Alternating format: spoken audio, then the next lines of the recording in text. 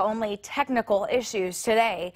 On the district's first day of school, a spokesperson said some students had login and connection issues with the learning platform it's using.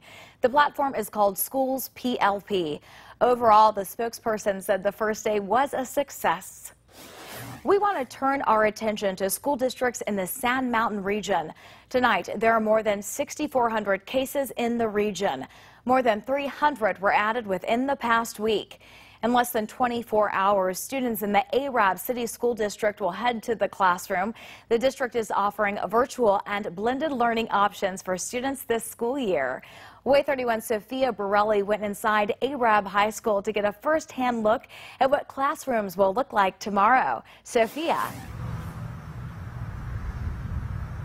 One math teacher I spoke with here at Arab High School said that she's excited to welcome her kids back tomorrow, and she said that she's waited for this all summer.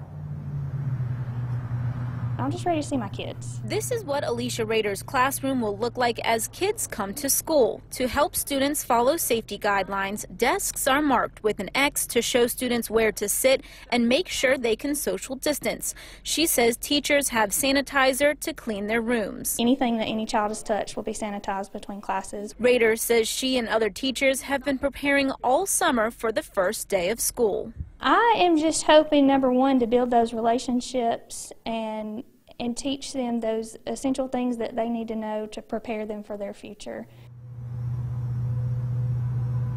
The district is starting the school year off with a hybrid schedule, which means only half of the students who picked traditional learning will be on campus at one time. Live in Arab, Sophia Borelli, WAAY 31 News.